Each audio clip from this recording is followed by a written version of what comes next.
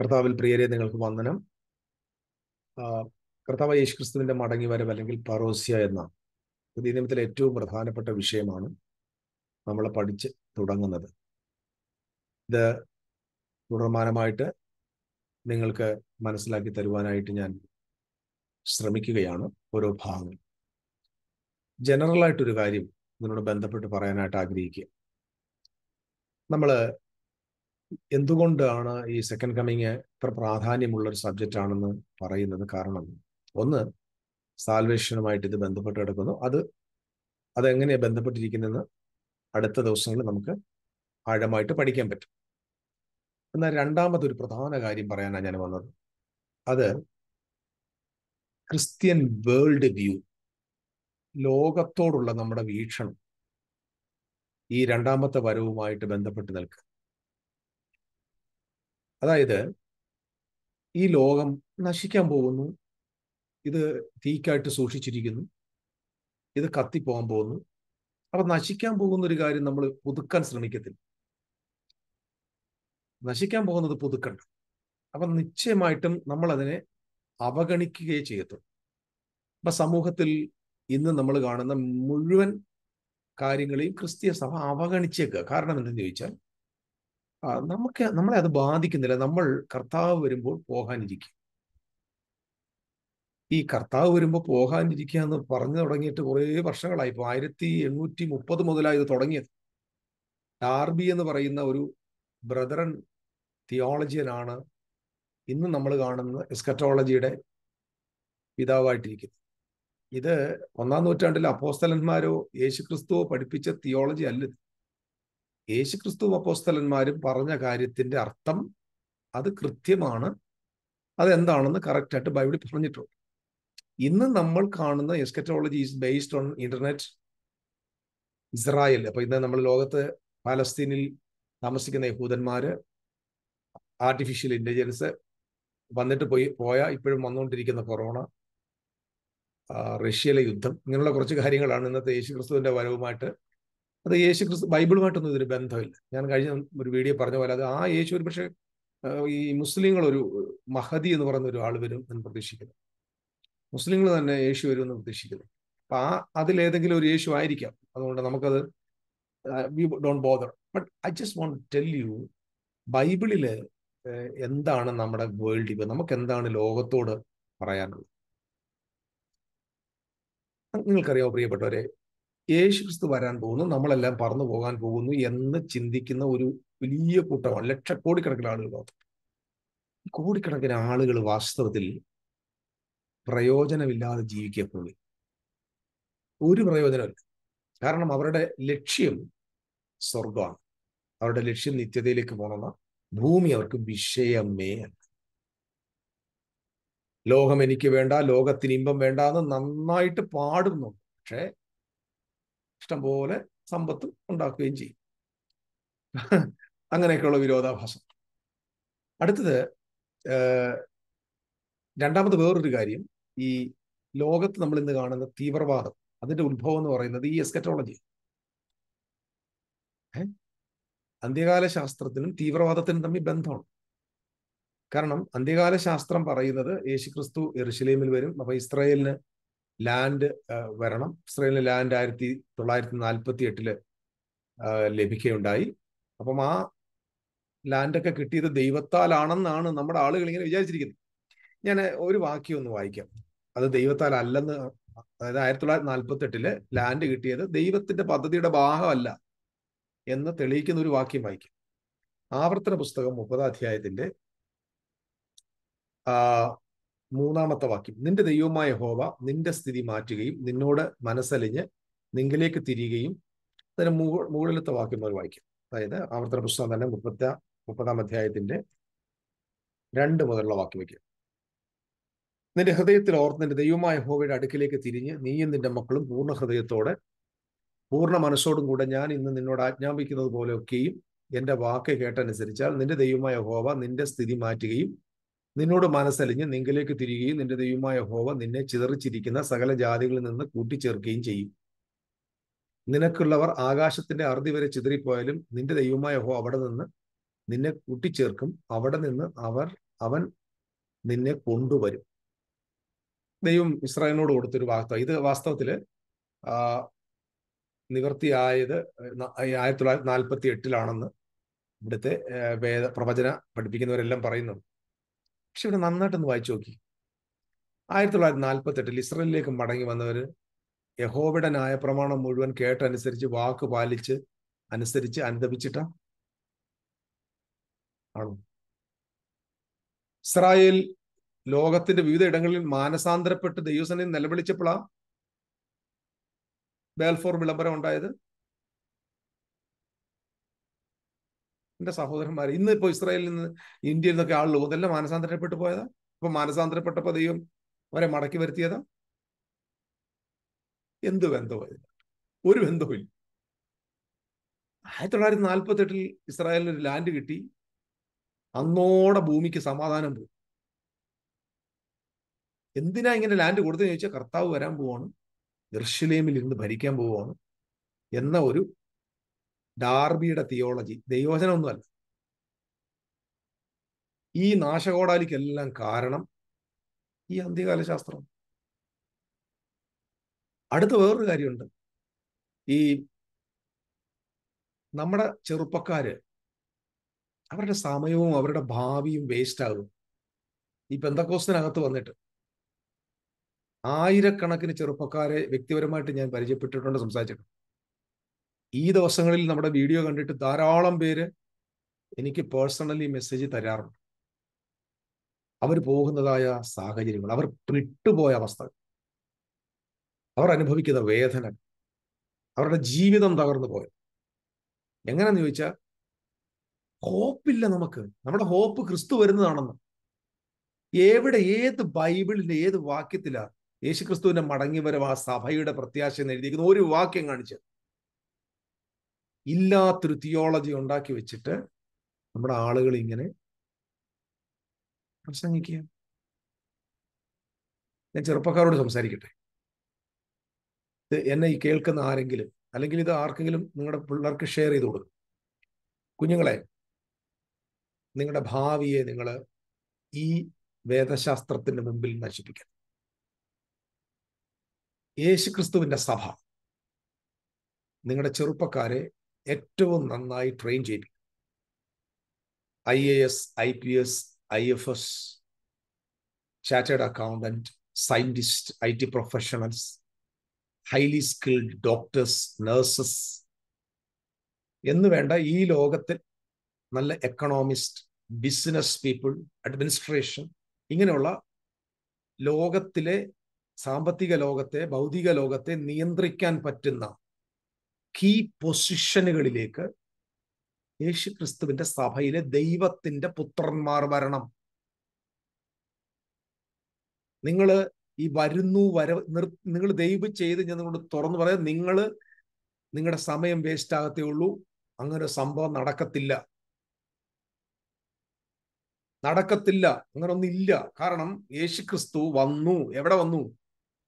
എൻ്റെ പ്രിയപ്പെട്ട സഹോദരന്മാരെ, ഒരു കൊച്ചു വാക്യം ഒന്ന് മനസ്സിലാക്കിയാൽ മതി. യെരൂശലേം ദേവാലയത്തിന്റെ പണി കാട്ടിക്കൊടുത്തു. ഇത്ര വലിയ പണിയാണെന്നൊക്കെ കാട്ടിക്കൊടുത്തപ്പോൾ കർത്താവ് പറഞ്ഞു, ഇത് കല്ലിന്മേൽ കല്ല് ശേഷിക്കാത്ത നാള് വരുന്നുണ്ട് എന്ന് പറഞ്ഞു. ഒലിവുമലയിൽ യേശു ഇരിക്കുമ്പോൾ ഇവർ വന്നിട്ട് ചോദിച്ചു, കർത്താവേ, അത് എപ്പോ സംഭവിക്കും? ഏത്? ഈ കല്ലിന്മേൽ ശേഷിക്കാതെ പോകും, ദൈവാലയം നശിച്ചു പോകുക എന്നുള്ളത് ഇവർക്ക് പ്രഡിക്ഷൻസ് ഉണ്ട്. അത് നമുക്ക് ആവർത്തന പുസ്തകത്തിൽ കാണാൻ പറ്റും. യെശയ്യാവിന്റെ 24, 25, 26, 27 വാക്യങ്ങളിലെല്ലാം യെരൂശലേം ദേവാലയം നശിച്ചു പോകുമെന്നും അവിടെ ഫോറിനേഴ്സ് വന്ന് താമസിക്കുമെന്നൊക്കെയുള്ള ദൈവത്തിന്റെ ആലോചനയുണ്ട്. ഇതൊക്കെ അറിയാവുന്ന അപ്പോസ്തലന്മാർ ചോദിച്ചു, അതെപ്പോ സംഭവിക്കും? അടുത്തത് വരെ പറയുന്നത്, നിന്റെ പറോസ്യയ്ക്കും നിന്റെ പ്രസൻസിനും, അല്ലെങ്കിൽ നീ വന്ന് പാർക്കുന്നതിനും കാലം അവസാനിക്കുന്നതിനും അടയാളം എന്ത്? ദൈവാലയത്തിന്റെ നാശം പറഞ്ഞപ്പോൾ എന്തുകൊണ്ട് അവർക്ക് കാലം അവസാനിക്കുന്നതും ക്രിസ്തുവിന്റെ വരവുമായി ചേർത്ത് പറഞ്ഞു? അവർക്ക് അറിയാന്നേ. അവർക്കറിയാം. കോട്ടയത്തെ പാസ്റ്റർക്കും കൊല്ലത്തെ പാസ്റ്റർക്കും അറിയത്തില്ല, പക്ഷെ യഹൂദൻ അറിയാം. The destruction of the temple is connected with the end of the age and the parousia of Christ. ഇത് രണ്ടും കൂടെ ഒരുമിച്ചാ സംഭവിക്കുന്നതെന്ന് അറിയാം. മലാക്കിയുടെ പ്രവചനത്തിൽ എന്താ പറഞ്ഞിരിക്കുന്നത്? അവൻ ദാ വേഗത്തിൽ ആലയത്തിലേക്ക് വരുന്നു, ആ ദിവസമാർക്ക് സഹിക്കാവതാകും. So the coming of Christ is connected with the destruction of the temple. That's a truth. അതാണ് ട്രൂത്ത്. അതുകൊണ്ട് ഇനിയും അന്നാണ് അവൻ അക്ഷരികമായ ദേവാലയത്തെ നശിപ്പിച്ചിട്ട് ആത്മീക മന്ദിരത്തിന്റെ തലയായി ക്രിസ്തു വന്നത്. അന്നാണ് സഭ മച്ചുവേർഡായത്. ഞാൻ ഇതിനെക്കുറിച്ചൊക്കെ ഓരോ ടെർമിനോളജി ഞാൻ എക്സ്പ്ലെയിൻ ചെയ്യാം. അപ്പൊ കർത്താവ് വന്നു, അവൻ സഭയുടെ തലയായി മാറി. ആ തല ശരീരത്തിലേക്ക് വന്നിറങ്ങുമ്പോഴാണ് ഓരോ ബിലീവറിന്റെ അകത്തും ക്രിസ്തു വരിക. ഓരോ വിശ്വാസിയും ക്രിസ്തുവിലാകുന്നതും അപ്പോൾ. അപ്പൊ യേശുക്രിസ്തു എവിടെയാണ് രണ്ടാമത് വന്നതെന്ന് ചോദിച്ചാൽ, യേശുക്രിസ്തു ഒന്നാമത് പലസ്തീനിൽ വന്നു. യേശുക്രിസ്തു രണ്ടാമത് നിങ്ങളുടെ ഹൃദയത്തിൽ വന്നു. ഇതാ സത്യം. ഞങ്ങളുടെ ഒരു അച്ഛൻ ടോംസ്റ്റാൻ പറയുന്ന ഒരു കാര്യമുണ്ട്. എടാവേ, യേശു വരുന്നു വരുന്നു വരുന്നു വരുന്നു നീ നാട്ടിൽ പറയാതെ, നീ യേശുവിന്റെ സ്വഭാവമുള്ളവനായി നിന്റെ അയൽവക്കത്ത് ജീവിച്ചാൽ നിന്റെ അയൽവക്കക്കാരൻ പറയും യേശു വന്നെന്ന്. മനസ്സിലായോ? നമ്മൾ കർത്താവിനെ പോലെ ജീവിച്ചാൽ മതി, നാട്ടുകാർ പറഞ്ഞോളും കർത്താവ് വന്നു എന്ന്. അപ്പൊ ഇവിടെ ചെറുപ്പക്കാരോട് ഞാൻ പറയുന്ന ആഗ്രഹിക്കുന്ന കാര്യം, നിങ്ങൾ ഈ ലോകത്തിന്റെ കീ പൊസിഷനിലെത്തണം. മന്ത്രിമാരാണ്, പൊളിറ്റിക്കൽ ഫീൽഡിലെത്തണം, വേൾഡ് ഓർഗനൈസേഷൻസിന്റെ ഒക്കെ മുകളിലെത്തണം, ഹെൽത്ത് ഓർഗനൈസേഷന്റെ മുകളിൽ. ഈ കറപ്ഷൻസ് മാറ്റാൻ ഒറ്റ വഴി, കീ പൊസിഷനുകളിൽ ദൈവപുത്രന്മാരെത്തണം. എന്നിട്ട് ഈ കൊള്ളയടിക്കുന്ന കള്ളന്മാരെ അടിച്ചിപ്പോൾ പുറത്താക്കണം. ധനത്തെ കൊള്ളയടിക്കുന്ന പൊളിറ്റീഷ്യൻസ്, ക്രമക്കേടുകൾ കാണിക്കുന്ന ബിസിനസ് സാമ്രാട്ടുകളെ, അനാവശ്യമായ മരുന്ന് പ്രയോഗം നടത്തുന്ന ഹെൽത്ത് ഓർഗനൈസേഷൻസ്, അതിനകത്തെ കറപ്ഷൻസ് ഇല്ലാതാക്കാൻ ദൈവത്തിന്റെ പുത്രന്മാർ വളരണം. ഓരോ ചെറുപ്പക്കാരോടും ഞാൻ പറയാം, നിങ്ങൾ അതിന് തയ്യാറെടുക്കുക. അല്ലാതെ ക്രിസ്തു ഇനി പാലസ്തീനിൽ വന്ന് വാഴുന്നു എന്ന കെട്ടുകഥ വിശ്വസിക്കാതിരി. പ്ലീസ്, സമയം വേസ്റ്റ് ആക്കാതെ ഏറ്റവും നല്ല എഡ്യൂക്കേഷൻ, ഏറ്റവും നല്ല പൊസിഷനിൽ വാ, കീ പൊസിഷനിൽ വാ. ലോകത്തെ എല്ലാം കൺട്രോൾ ചെയ്യുന്ന പൊസിഷനിലെത്തണം. കമാൻഡിങ് പൊസിഷനിലേക്ക് ദൈവമക്കൾ വാ, നീതിയുള്ളവർ വാ, ക്രിസ്തുവിന്റെ സ്വഭാവമുള്ളവർ വാ. അതിനായി ചെറുപ്പക്കാർ തയ്യാറാകുക. ഹല്ലേലൂയ. ഒരു IT പ്രൊഫഷണൽ കഴിക്കണം, ഒരു BSc നേഴ്സിനെ കല്യാണം കഴിക്കണം, യൂറോപ്പിൽ പോയി താമസിക്കണം, അവിടെ പോയി കിടന്ന് താമസിക്കുക, പിന്നെ വരിക. ഇതല്ല പ്രിയപ്പെട്ടവരെ നിങ്ങളുടെ ലക്ഷ്യം. നിങ്ങളുടെ ലക്ഷ്യം ദൈവം നൽകിയിരിക്കുന്ന ഈ ലോകത്തെ വാഴാനാണ്. Rule the earth. നമുക്കിത് ആരും പറഞ്ഞുതരാനില്ലായിരുന്നു. 13 വയസ്സായപ്പോൾ കൊച്ചു പ്രായത്തിൽ ഒരു കള്ളപ്രവാചകന്റെ വാക്ക് കേട്ട് കർത്താവിന്റെ മേലെ ഞാൻ 100% ഞാൻ തയ്യാറായതാണ്. ഈ പ്രവാചകന്മാരുടെ വാക്ക് കേട്ടിട്ടാണ് നമ്മുടെ എല്ലാം ലൈഫ് ഇല്ലാതായിപ്പോ. കർത്താവിനെ വിളിച്ചു എനിക്ക് നല്ല ഉറപ്പുണ്ട്. പക്ഷെ വിദ്യാഭ്യാസം ചെയ്യാൻ സമ്മതിച്ചില്ല, വിദ്യ ചെയ്യാൻ സമ്മതിച്ചില്ല. കാരണം വിദ്യാഭ്യാസം ചെയ്യാൻ തുടങ്ങിയപ്പോൾ ഒരു പ്രവാചകൻ പറഞ്ഞു, അങ്ങനെ ചത്തുപോയി. നീ വിദ്യാഭ്യാസം ചെയ്താൽ ദൈവം നിന്നെ അപകടത്തിൽപ്പെടുത്തുമെന്നും നിന്റെ കൈകാലുകൾ ഒടിഞ്ഞ് നീ ഇങ്ങനെ കിടക്കുന്നത് ദൈവാത്മാവ് കാണിക്കുന്നു. ഞങ്ങളുടെ നാട്ടിലുള്ളൊരു പ്രവാചകൻ. ഞാൻ തുറന്നു പറയാം, ഒരു ചെറുപ്പക്കാരൻ please don't go after A prophet. ദൈവത്തെ ഓർത്ത് പോകരുത്. കാരണം ഇവര് പറയുന്നതൊന്നും നടക്കത്തില്ല. ഇവര് നിങ്ങളെ കബളിപ്പിക്കും. നിങ്ങളുടെ മാരേജ് ആണോ? ദൈവത്തെ ഓർത്ത് പ്രവാചകന്റെ അടുക്ക പോകരുത്. നിങ്ങൾക്ക് ഏത് വിദ്യാഭ്യാസം പോകരുത്, പ്ലീസ്. കാരണം അവന് വിവരമില്ല. അവന് ആകെ അറിയാവുന്നത് സ്തോത്രം, ഗ്ലോറി, പിശാച് ബന്ധനം, പോരാട്ടം, പൈശാചിക വ്യാപാരം എന്നൊക്കെ ഉള്ളൂ. അവന്റെ തലയിൽ ആകെ ഇരിക്കുന്നത് സാത്താൻ ബന്ധിച്ചിരിക്കുന്നു, സാത്താൻ അവരെ ബന്ധിച്ചിരിക്കുന്നു, സാത്താൻ ഇവനെ ബന്ധിച്ചിരിക്കുന്നു. ഇവൻ എഡ്യൂക്കേഷനിൽ എക്സ്പ്ലോറേഷൻ അവനില്ല. പിന്നെ അവൻ നിന്നോട് പറയാം മഞ്ഞു പെയ്യുന്ന ദേശം. അയ്യോ, മഞ്ഞു പെയ്യുന്ന ദേശത്ത് നിൽക്കുന്നത് കാണുന്നു. എന്നോട് കുറെ പറഞ്ഞിട്ടുണ്ട്. പക്ഷെ ഇവിടെ പുനലൂരാണ് ഞാൻ താമസിക്കുന്നത്, ചൂടാ പെയ്യുന്നത്, മഞ്ഞ് പെയ്യുന്ന ദേശം കാണുന്നു. നിങ്ങൾ ദൈവത്തെ ഓർത്ത് ഇതിനകത്തൊന്നും പോകരുത്. നിങ്ങൾ നല്ലൊരു എഡ്യൂക്കേഷണൽ കൺസൾട്ടന്റെ കാണണം. ഇപ്പം വേൾഡിലെ ഏറ്റവും ബെസ്റ്റ് ആയിട്ടുള്ള ഇന്നത്തെ സമൂഹത്തിനെ സ്വാധീനിക്കാൻ പറ്റുന്ന ഏത് എഡ്യൂക്കേഷനാണ് ഏതാണെന്ന് സെക്കുലർ ലോകത്തോട് പോയി ചോദിക്കും, അവർ പറഞ്ഞു തരും. എന്നിട്ട് നിങ്ങൾ ദൈവത്തിന്റെ ജീവൻ പ്രാപിച്ച നിങ്ങൾ ഉയർന്ന പൊസിഷനിലേക്ക് പോകും. ഈ അന്ത്യകാല ശാസ്ത്രം നിങ്ങളുടെ അന്തം കുറിക്കും. പ്ലീസ്, നിങ്ങളുടെ ജീവിതത്തെ ഇല്ലാതെയാക്കും. ഇത് നിങ്ങളുടെ ജീവിതത്തിന് നാശം ഉണ്ടാക്കും. പ്ലീസ്, പോകരുത്. ഇന്ന് തന്നെ I want to come to the key position of the world. Controlling പൊസിഷനിലേക്ക് വാ. ചീഫ് മിനിസ്റ്റർ ആയിട്ട് വാ. ക്യാബിനറ്റ് മിനിസ്റ്റേഴ്സായി വാ. MP-മാരായിട്ട് വാ. സ്വപ്നം കാണും. ഒരു പ്രൈം മിനിസ്റ്റർ ആകാൻ സ്വപ്നം കാണും. വിദ്യാഭ്യാസമുള്ളവരൊക്കെ, ദൈവകൃപയുള്ള, ദൈവജ്ഞാനമുള്ള ആളുകൾ ഭരണാധികാരികളായി മാറട്ടെ. അതിനെ ക്രിസ്തീയ സഭ സംഭാവന ചെയ്യും. ചിറകം വെച്ച് കെട്ടി ഞാൻ പറക്കാൻ പോവുക എന്ന ചിന്തയിലിരിക്കുക. ഞാൻ ദൈവത്തിന്റെ നാമത്തിൽ ചെറുപ്പക്കാരോട് ദയവ് ചെയ്ത് നിങ്ങളുടെ ടൈം വേസ്റ്റ് ആക്കരുത്, പ്ലീസ്. നിങ്ങളൊരു ബൈബിൾ സെമിനാരി പോകരുത്. നിങ്ങൾക്ക് ബൈബിൾ സെമിനാരി പോയി പഠിക്കുന്നതിന് 1000 മടങ്ങ് നിങ്ങളുടെ വിരൽത്തുമ്പിൽ കിട്ടും. നിങ്ങൾ അവിടെ പോയി വേസ്റ്റ് ആക്കരുത്. സുവിശേഷ വേലക്കാരോട് ഞാൻ പറയാം, നിങ്ങൾ ദയവ് ചെയ്ത് സുവിശേഷ വേല പൂർണ്ണമായിട്ട് ദൈവം നിങ്ങളോട് പറയുന്നെങ്കിൽ മാത്രമേ പൂർണ്ണ സമയം ചെയ്യാവൂ. നിങ്ങളൊരു ബിസിനസ് ചെയ്യണം. ബിസിനസ് ചെയ്തിട്ട് നിങ്ങൾ കർത്താവിന്റെ വില ചെയ്യണം. നിങ്ങളൊരു പ്രൊഫഷൻ കൈവച്ചേക്കണം. ഒരു പ്രൊഫഷൻ നിങ്ങളുടെ കയ്യിലുണ്ടോ? ഒരുത്തന്റെ മുമ്പിലും പോയി സ്വത്രാജ്യം വാങ്ങിക്കാൻ നിൽക്കണ്ട. ദശാംശം എന്ന കൊള്ളയുടെ പുറകെ നിങ്ങൾക്ക് പോകേണ്ടി വരില്ല. ദശാംശക്കൊള്ളയാണത്. ജനങ്ങളെ പിഴിഞ്ഞു ജീവിക്കുക. ജനങ്ങളെ പിഴിയുന്നത് കൊണ്ട് നിങ്ങൾക്ക് സത്യം പറയാൻ പറ്റില്ല. കഴിഞ്ഞിടയ്ക്ക് ഒരു ബ്രദർ എന്നോട് പറഞ്ഞു, ബ്രദർ നിങ്ങൾ പറഞ്ഞേക്കാൻ സത്യം, പക്ഷെ പ്രസംഗിക്കാൻ പറ്റത്തില്ല. എന്തുകൊണ്ട് പ്രസംഗിക്കാൻ പറ്റത്തില്ല? മീറ്റിംഗ് കിട്ടത്തില്ല. ശരിയാ, മീറ്റിംഗ് കിട്ടിയില്ല, ജീവിക്കാൻ പറ്റത്തില്ല. സ്വന്തമായിട്ട് കയ്യിൽ കാശ് ഉണ്ടായിരുന്നെങ്കിലോ, ഒരു ജോലി ഉണ്ടായിരുന്നെങ്കിലോ, ഒരു ബിസിനസ് ഉണ്ടായിരുന്നെങ്കിലോ നിങ്ങൾ ഈ സംഘടനക്കാരെ പേടിക്കുമായിരുന്നു. ഈ IPC ഇൻചാർജ് ഓഫ് കോഡിനെയും ഈ ഷാരോൺ ഫെലോഷിപ്പിനെയും ഈ AG ഒക്കെ നിങ്ങൾ ദൈവത്തിന്റെ ദാസന്മാരെ നിങ്ങൾ പേടിക്കുമായിരുന്നു. നിങ്ങൾക്ക് പ്രോഗ്രാം കിട്ടാതാകുമ്പോൾ നിങ്ങൾക്ക് സാമ്പത്തിക പ്രശ്നമുണ്ട്. എനിക്ക് സാമ്പത്തിക പ്രശ്നം ഉണ്ടായിട്ടുണ്ട്. ഞാൻ അതിലാണ് ജീവിക്കുന്നത്. എന്തുകൊണ്ടാ? സത്യം, ജീവൻ പോയാലും ഞാൻ ഇതിൽ നിന്ന് പിന്മാറത്തില്ല.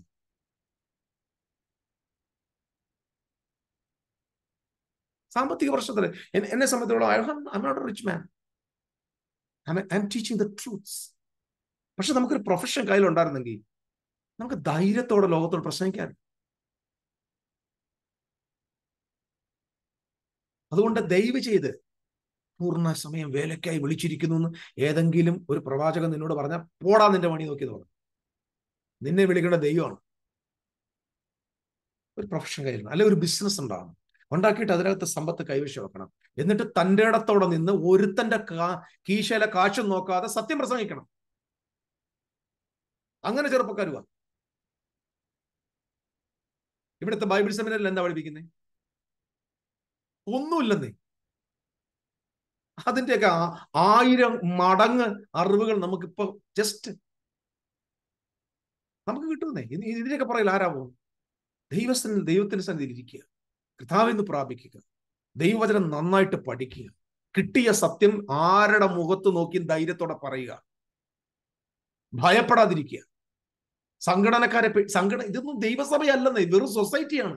ഈ സൊസൈറ്റിയിലെ അണ്ണന്മാരെ പേടിക്കാതിരിക്കുക, കൗൺസിൽ മെമ്പർമാരെ പേടിക്കാതിരിക്കുക. Fear God only. ദൈവത്തെ മാത്രം ഭയപ്പെടും. അതുകൊണ്ട് ഈ അന്ത്യകാല ശാസ്ത്രം നിങ്ങളുടെ അന്ത്യം കുറിക്കും. അതുകൊണ്ട് ദയവ് ചെയ്ത് കർത്താവിന്റെ ഉള്ളിലുണ്ട്. ദൈവരാജ്യമാണ് ഭൂമി സ്ഥാപിക്കപ്പെടേണ്ടത്. ഈ നാട് നന്നാകാൻ കത്തിപ്പോകുന്നു എന്ന് പറയാതെ നമ്മൾ ഇതിനെ നന്നാക്കണം. ഇവിടുത്തെ അഴിമതികളെ മാറ്റണം. ഇവിടുത്തെ അക്രമങ്ങൾക്ക് അവസാനം കുറിക്കണം. ഇവിടുത്തെ തിന്മകളെ നീക്കം ചെയ്യണം. അതിന് യേശുക്രിസ്തുവിന്റെ പുത്രന്മാർ രംഗത്ത് വരണം. അത് ചെയ്യാൻ ഇവിടുത്തെ ഒരു മതത്തിലെ ഗുരുക്കന്മാർക്ക് പറ്റത്തില്ല, സ്വാമിമാർക്ക് പറ്റത്തില്ല, ഉസ്താദുമാർക്ക് പറ്റത്തില്ല, സയന്റിസ്റ്റിന് പറ്റത്തില്ല. It is only possible by the people those who are walking in the righteousness of God. നിങ്ങളുടെ കുഞ്ഞിന്റെ ജീവിതം പാഴാക്കല്ലേ പ്ലീസ്. കള്ളപ്രവാചകന്മാരുടെ പുറകെ പോയി ജീവിതം കളയാം. Develop your life. കർത്താവിന്റെ കൃപ നിങ്ങളുടെ കൂടെ ഇരിക്കട്ടെ. അതുകൊണ്ട് ഞാൻ ജനറലായിട്ട് ചില കാര്യം പറഞ്ഞതേ ഉള്ളൂ. പരിശുദ്ധാത്മാവ് നമ്മെ സത്യത്തിന്റെ പാതയിൽ നടത്തട്ടെ. ആമേൻ.